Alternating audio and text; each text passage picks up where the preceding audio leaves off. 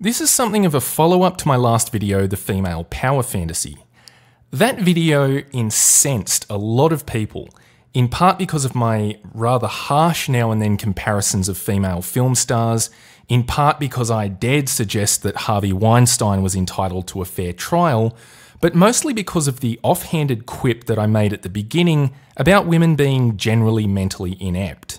Now, if I'm being truly honest, that was said the way it was said for shock value.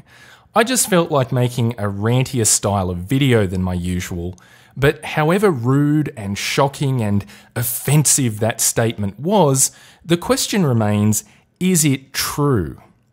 I engaged with a few people in the comments section, a pastime that I don't particularly enjoy, and one interaction stood out to me.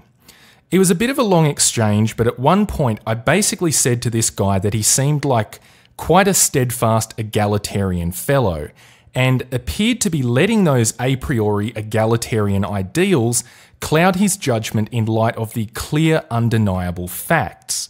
To which he replied, quote, "If saying women are physically inferior to men but mentally equal as far as we know makes me an egalitarian, then so be it," end quote. The problem, of course, is that as far as we know, based on all the evidence, this isn't the case. He is completely objectively wrong. And I think this one sentence basically cuts to the core of a larger issue, which is what justifies us to make one claim but not another? If he's going to admit that women are physically inferior to men, on what evidentiary basis is he making this admission? What justifies him in making this assessment of male and female physical ability? There are effectively two ways we could make this assessment, quantitatively and qualitatively. For quantitative, we could look at male versus female outcomes in sport.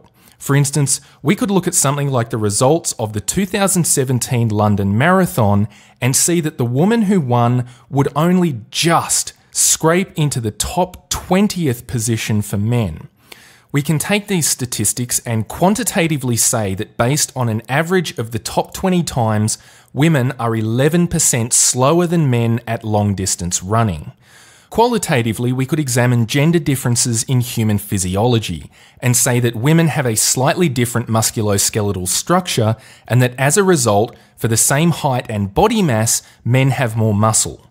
So generally speaking, yeah, women are physically inferior to men, and we have both qualitative and quantitative evidence to back that claim. Sport is a topic that I've spoken about before because it is just such an obvious example of sex differences. Even the national women's soccer team gets flogged by under 15 boys, and I'm sure we don't need to go back over that vanity match between Serena Williams and Karsten Brash.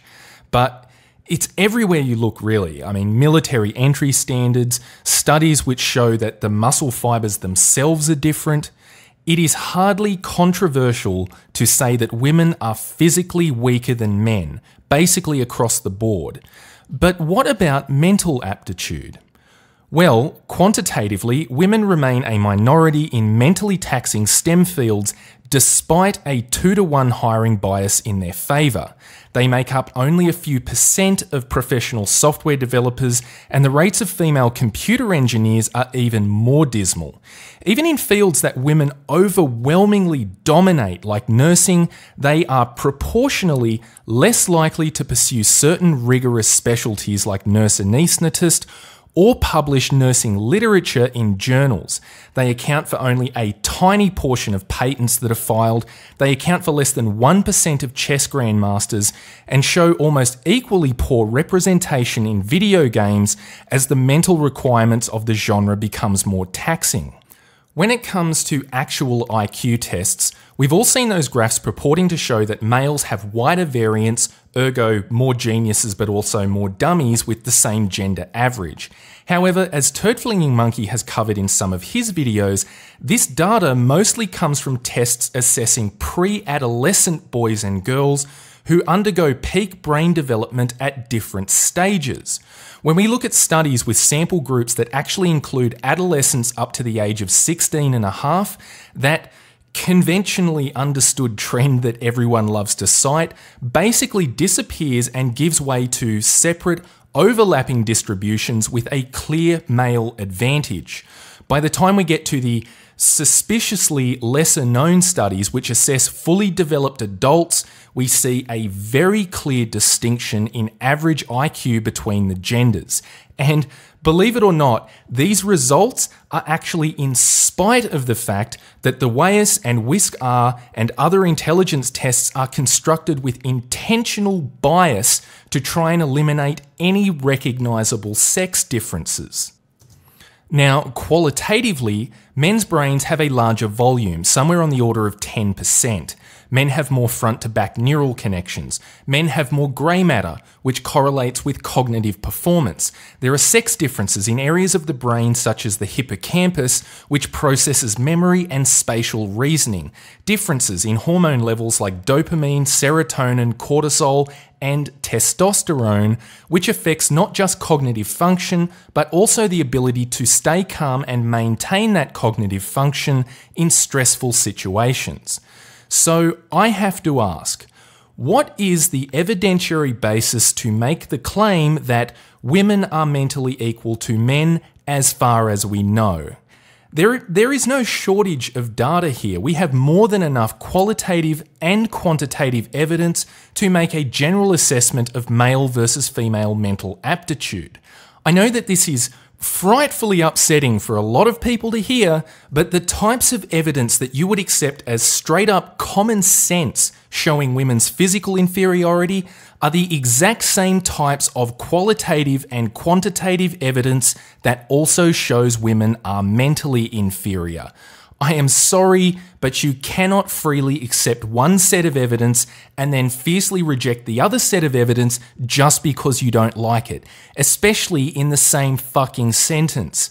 The quality of evidence used to make the first claim is the same as that rejected by the second claim. No, you can't reasonably accept one without the other. You can accept the facts of reality as they stand, you can reject them entirely and live in fucking la-la fantasy land where there is apparently no difference between the sexes, but you can't have it both ways. You can't just flagrantly cherry-pick the evidence that happens to suit your egalitarian agenda at the time. Now, this guy in the comments section ultimately kept trying to bring the argument back to the idea that women aren't dumb, just disinterested, and success does not equal intelligence or vice versa. Right. And I am totally as smart as Einstein, I'm just disinterested in revolutionizing physics. Look, at some point, we have to assess people by their actual achievements. We can't just go around pretending that everyone is exactly the same with the same genius level potential and then invent all manner of cockamamie fantastical excuses to explain away the different outcomes we observe. At the end of the day, we have to work with the information we have. And that information? I'm sorry, but in the same way that the London Marathon results are indicative of physical ability, the data that we have amassed about preferred fields of study and job engagement can also serve as a yardstick for mental ability. In fact, if we break down academic fields of study by the average IQ estimated from SAT entry scores and then graph that against the percentage of female participation for each subject, we see a very clear trend. Cognitive intelligence and success within certain fields are absolutely connected, and that trend further correlates with the so-called gender preferences we observe. I think that this graph rather neatly highlights the problem that, to the extent one continues to argue women aren't dumb, just disinterested, that would still beg the question, why? Say that you ignore all the evidence you've just seen and stringently stick to the egalitarian explanation that men and women are equally intelligent and just have innately different preferences, so that's why we see the different outcomes. It's all explained by gender preferences and nothing more. Sure, okay, great, but why? Why do women have these different preferences?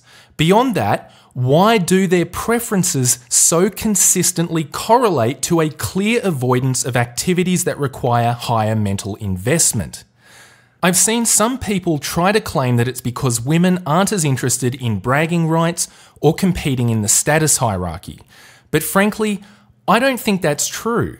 Women are all about status and power. They love telegraphing it through diamond rings, expensive fashionable clothes, bragging about which social circles they move through.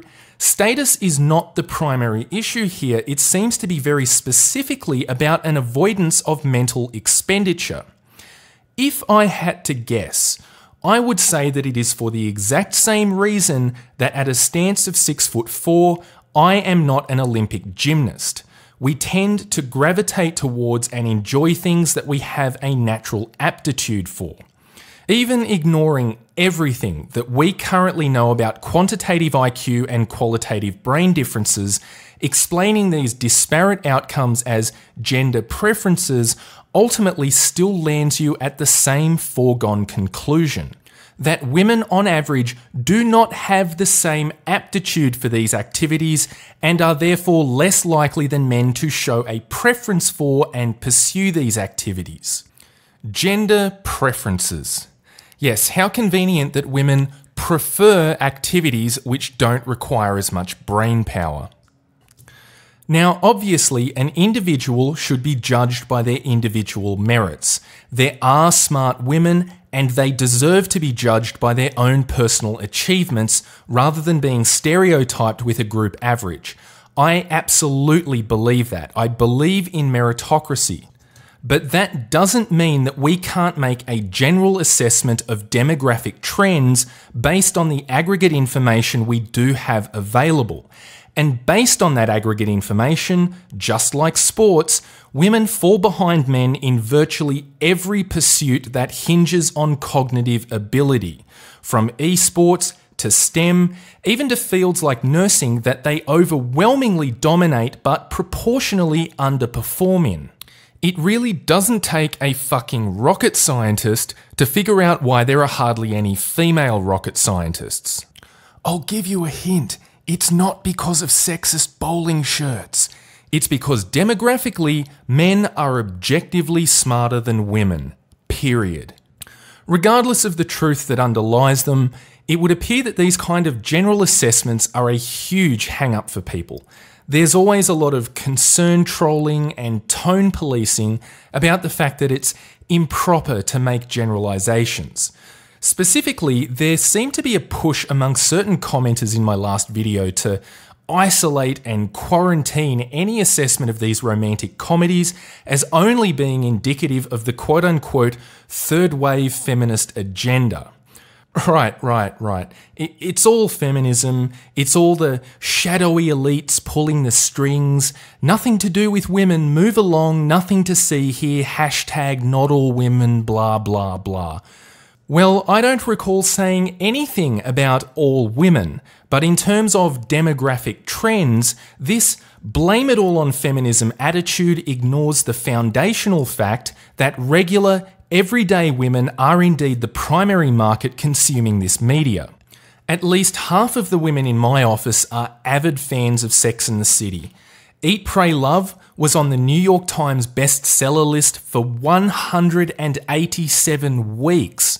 As big a piece of shit as it was, How to Be Single tripled its budget at the box office. The Other Woman multiplied its budget by a factor of 5. To put that into perspective, it was more successful at the worldwide box office than every film Adam Sandler has ever made bar one. When we look at the box office numbers, the ratios of females going to see these rom-coms greatly overshadows the ratio of women going to see female Ghostbusters or female Star Wars. You can argue that it's all part of the Hollywood feminist agenda, but in this case, their so-called agenda seems to be pandering to the exact wants and desires of their audience. Their audience made up of regular, everyday women. Nobody is saying all women, but these media trends are indicative of the general demographic trends in taste that regular everyday women have. And whatever you try to blame on the executives at the top, these women are ultimately responsible for keeping the momentum of that trend profitable as paying audience members. I could go on indefinitely, correcting and clarifying points, but I think the community reaction to these points themselves was rather interesting. Sexist, misogynist, angry virgin loser, who hurt you? It doesn't matter that they aren't feminists or perhaps even self-professed anti-SJWs. Make no mistake, these people are every bit as driven by identity politics as the rest. They hear something that they don't like, something considered wrongthink or blasphemy according to their egalitarian ideology, and regardless of whether it's true, their immediate visceral reaction is slander and othering. Look, an honest appraisal of the facts, regardless of how uncomfortable those facts may be, does not automatically make one a hater of women. In fact, despite the dogmatically sanctioned approval from these very same anti-SJW ideologues, I don't even hate feminism. Sharks fucking eat people. I don't hate sharks. They are fascinating creatures. So are feminists. For the most part, the crazy shit that feminists do and say has zero bearing on my life. Family courts? I'm not fucking married. Politicization of domestic chores? Pfft, I live alone. Slut walks and Melania Trump's shoes? I just don't really care. I stay out of the shark-infested water and I don't get bitten. My interest in feminism and women more broadly, yes, they are connected whether you like it or not, is purely academic. I want to know what makes women tick. I want to know how feminism, which is basically politicized female nature, is rationalized as an external ideology in complete contradiction of the observable facts and evidence it claims to be based on. I want to know how men willingly dupe themselves into going along with that irrational female political ideology. But I have no interest in hating or defeating anyone, just dispassionately understanding them as a marine biologist would a great white shark.